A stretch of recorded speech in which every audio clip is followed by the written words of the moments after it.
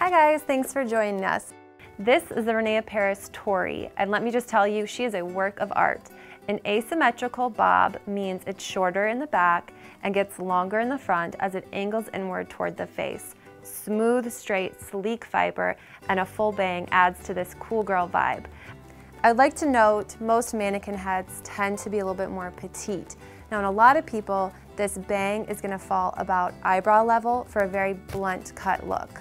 Today we have the Rene of Paris Tori in two colors. The first is raspberry ice. Now this is the kind of color that would take hours trying to achieve in a salon. It's a beautiful, rich red base with two-tone highlights, a brighter red and a distinct blonde.